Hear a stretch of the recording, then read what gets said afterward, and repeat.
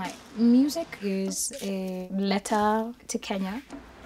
Kenyans grind, Kenyans work. We really make lemonade out here from endless lemons. Muthoni Drummer Queen. Makara wanai, tani we got my beats. Usiwai shikwa Friday, akia Mungu atakufeast. Iyo miata sikujua, nilicheck Nairobi half-life. Nili kupreni swipe, pato na your situation live.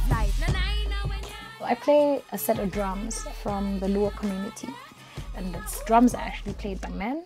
Technically, I shouldn't be allowed to play these drums. But it influences the way I write because I hear patterns. And so when I'm writing rap, the pattern is a driver. What I like about hip-hop is that you can rap about how hot your girlfriend is on one end. And on the other end, you can talk about like real life stuff.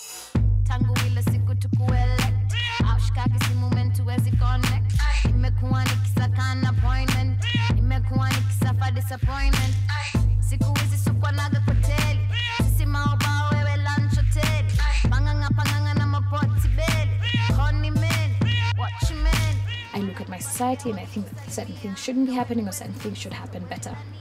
I put that in my work. I share it with people to spark something there. It's just this. Nowadays,